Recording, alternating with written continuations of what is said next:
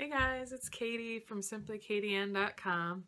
So today's topic is called losing your marbles, right? That doesn't always have to be a bad thing.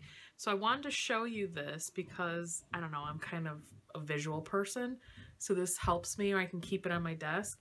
So you've probably seen this idea on Pinterest. Maybe you have, maybe you haven't.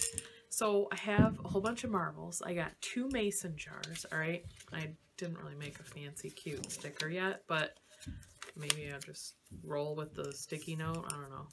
So I have a whole jar. I started off however many pounds was my goal to lose, okay? So, and I put 2 loos on here, and then my other jar, as I lose them, I switch them over and I have my lost sticker on there. It's just kind of a fun visual thing, and it's neat. Like each week, you know, I can hopefully, you know, after my weigh-in, I can come home and put some marbles in the lost jar, and just, it kind of shows your progress. It's pretty cool. So try it out.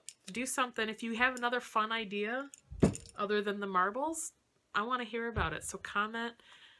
Email me simplykatieann@hotmail.com, and we'll see you guys tomorrow. Bye-bye.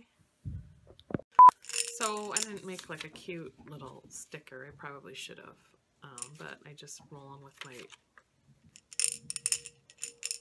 whatever this is called, sticky note.